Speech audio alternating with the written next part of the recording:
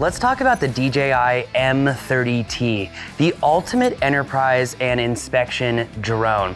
Look, with over 4 cameras, a portable airframe, and an impeccable user experience for the pilots, this drone reigns king over all the other inspection drones, even the M300, as this zoom camera has a 48 megapixel sensor versus a 20 megapixel sensor on that M300. With 4 cameras up front, including the 3 on your payload, the 1 on the FPV, and all the other obstacle avoidance sensors providing 360 degrees of protection, the front of this M30t actually looks like a spider's eye with all of those sensors. But paired with this brand new remote, the same remote that you get with the Agris T40, you have multiple methodologies of cycling between camera views and multiple methodologies of navigating between the various settings on this drone, including that laser rangefinder. So in public safety, you can drop a pin to a subject, a hotspot, etc., and save and share that information very easily thanks to that laser rangefinder found on the camera payload here. Look, let's be honest, the M30t will excel at jobs like cell tower inspections, utility inspections, construction progressions, roof inspections, and really any infrastructure inspections as a whole. Public safety is gonna love this drone because it's by far the most powerful portable drone that fits within the same size case as our old Phantom 4 Pros fit into. Look, public safety, you're gonna love this for overwatch, hotspot detection, search and rescue, and a few other things, but not anything mapping related or accident reconstruction. Can this drone do mapping? With a 12 megapixel global shutter, this can do mapping, but compared to the Mavic 3 Enterprise, that drone does the mapping in literally half the time with double the quality and or resolution. So we're gonna have a video coming up here shortly on comparing the Mavic 3 Enterprise against the M30t. Because in all honesty, can this drone do mapping missions? Yes, it can, albeit again, there's much better drones at a cheaper price point that can do much better job at mapping as a whole. And in order to be effective drone pilots, we really have to have an efficient and portable, powerful drone. The M30t offers an unprecedented level of portability. Again, folding up into a case the size of the same case of a Phantom 4 Pro from the past. This drone is so portable and easy to get going, you can literally arrive on site and literally unfold this drone and be up in the air in about 35 seconds. That's at least our experience that we have found so far. I will also say, when you compare the M300 against the M30t, the M300 is a little bit awkward to unfold and actually get going. It's a hassle to take it out of the case, put the landing gear on. This drone literally out of the box in the air, 35 seconds. We actually believe that the M30t offers a lot more value than the M300 and the Mavic 3 Enterprise. Here's why. The camera payload between the M30t and the M300 seems comparable, except it's not. The M30t has a superior camera payload when comparing this camera payload to the H20t on the M300. This has a superior zoom, in my opinion, with that 48 megapixel sensor versus the 20 megapixel sensor on the M300. Now, if you've actually flown an M300, you know that this is not the remote that you get with the M300, even though it should be. Flying that M300 on limited buttons actually makes trying to find the right button to cycle through cameras a lot more difficult. This camera payload combined with the remote is the ultimate package to be an efficient and consistent drone pilot. This remote is also customizable and superior, again, compared to the Mavic 3 Enterprise or the M300. Now, here's what no one is talking about that's really crucial. Because of the very smart, intuitive design by DJI with the new BS30 battery charger, this M30t drone will last longer than an M300 or a Mavic 3 Enterprise, simply because of how DJI has devised a plan to keep battery endurance longer over time. That new BS30 charger allows 3 separate charging modes modes to essentially be able to cycle between, a storage mode, a 90% charge, and a full charge. So you can actually leave those batteries in the charger if you're on a public safety team, and they'll be stored at 50%, and you can just cycle it to charge, and those batteries charge very, very quickly, in about half the time that it takes the Mavic 3 Enterprise. But here's the thing, not only is DJI gonna make this drone and the subsequent batteries last longer than the M300 and the Mavic 3 Enterprise, DJI knows exactly what drone pilots need to be safe. And the features that they have put in this drone showcase that what DJI is giving consumer pilots is setting them up to fail, because they know exactly what you need as a pilot to be safe. So what has DJI provided in this Enterprise drone? Because DJI has made it very clear in a recent release as well that the Mavic 3, the Mavic 3 Classic, and the Mavic 3 Cine will never ever have an SDK to be able to do mapping missions and advanced autonomous missions as a whole. So DJI is very clearly separating the enterprise user from the consumer user. And some of my favorite features over the life of flying drones over the past, 12 years now. One of those things is having attitude mode, right? Attitude mode allows for the smoothest flights, the smoothest video motion. It allows us to take over emergency control if our drone is wigging out because the obstacle avoidance sensors are too sensitive, or you're having a flyaway, or many other things. That attitude mode is like your safety catch-all. And with this particular aircraft, you do have attitude mode built right into the aircraft, as the flight control modes are on the top left of the remote. They're not actually on the center of the remote. So programmable flight modes. This drone also has self-heating batteries, unlike the Mavic 3 Enterprise.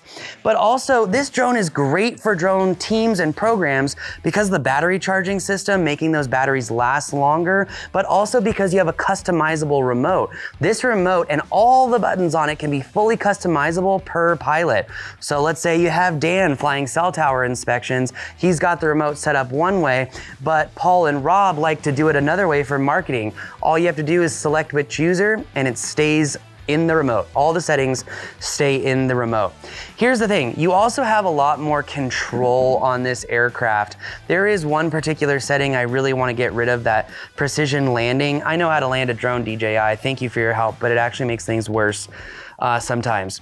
In addition, the M30t has multiple strobe lights to empower drone pilots to fly at civil twilight or at night. And I also have to say, I flew this drone at night to aid with our local police on a search for a subject, and the FPV camera and the low light on that FPV camera are really, really incredible. The thermal capability is amazing as well. And while I do love that you can showcase and see, 2 camera feeds at once, DJI, once again, is kind of preying on pilots.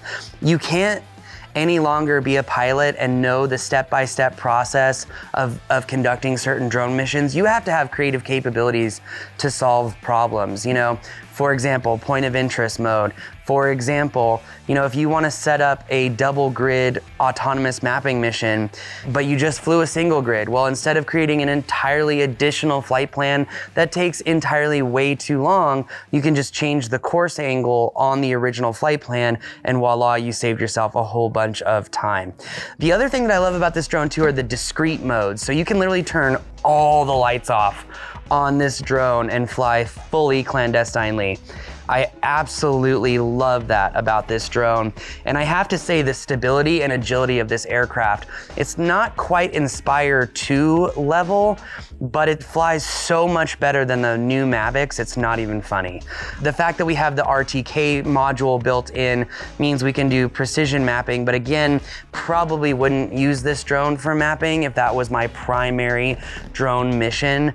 If I were doing inspections and I also had to do mapping, well, good news, this drone can do it. Again, with a 48 megapixel zoom camera, we have optical zoom up to 16 times and a total hybrid zoom of 200 times, same as the M300. The wide camera is a 12 megapixel shutter, but it's a global shutter, so it's really good for mapping. And then we have that 640p thermal camera. Now on this thermal camera, you do have more advanced features than you do on, say, like the Mavic 3 Enterprise. The ability to draw boxes to see maximum and minimum temperatures within a certain range, the ability to set temperature alarms, isotherms.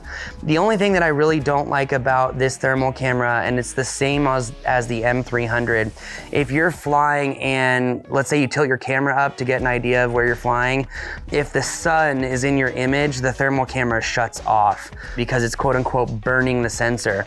Now I've seen another M300, the M300, our great friend and instructor, John Wakey from the FDNY on the Props Public Safety Program. His M300 literally has burn marks on the thermal feed from looking at the sun too much. So the quality of DJI's thermal sensors has definitely gone down. But one feature that I love about this thermal camera over the other thermal sensors, again, especially with the Mavic, is that you have the ability to upsample the video so you can actually get the equivalent of a 720p video.